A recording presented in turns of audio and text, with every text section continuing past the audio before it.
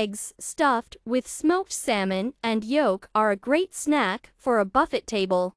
Such eggs look beautiful and unusual on a festive table. To begin with, boil the eggs in water. Cook for 9 minutes.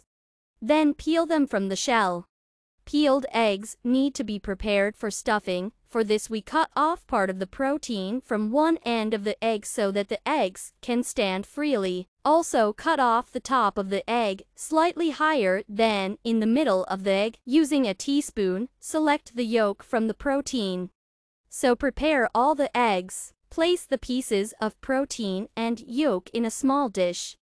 Add 3 tablespoons of mayonnaise, half a portion of smoked salmon, and a pinch of pepper. Beat everything into a homogeneous paste. I use a hand blender for this. Put the pasta in the refrigerator. Lightly cooled pasta is easier to stuff eggs. Smoked salmon cut into strips and roll up in the form of a flower. Fill each egg with prepared pasta. You can do this with a small spoon or transfer the paste into a pastry sleeve with a serrated tip. Decorate the top of the egg with a salmon flour. Sprinkle with finely chopped green onions and freshly ground pepper. Eggs can be served immediately or after cooling in the refrigerator.